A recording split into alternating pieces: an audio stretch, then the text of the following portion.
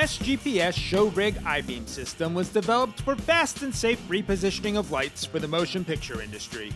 Over the years, we have developed many different variations and accessories to fit the needs of what grips require. Our basic setups are I-beam hung with 8-inch I-beam clamp, useful for hanging lightweight equipment like a single lighting instrument. I-beam on 12-inch truss using our 12-inch truss adapters. This setup allows you more space between your rigging points. I-beam on 20.5-inch truss using 20.5-inch truss adapters. This gives you a little bit more capacity than the 12-inch truss or larger distance between your hang points. 2 I-beams on 20.5-inch truss using double I-beam to 20.5-inch truss adapters.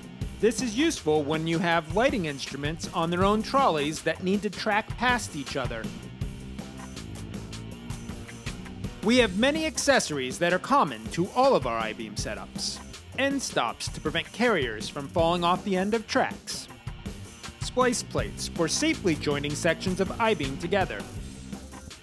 Half-ton manual locking trolleys. These trolleys have a lock so you can move the trolley to where you need it and lock them in position. The yoke on the trolley has a pipe which is sized for easily connecting lighting hardware to the trolley. Our cable carriers are used to manage cable festoons running to lights or motors on the track. The RailStar I-beam trolley is a simple motorized trolley, good for when you need to move that light you can't get to once the set is installed.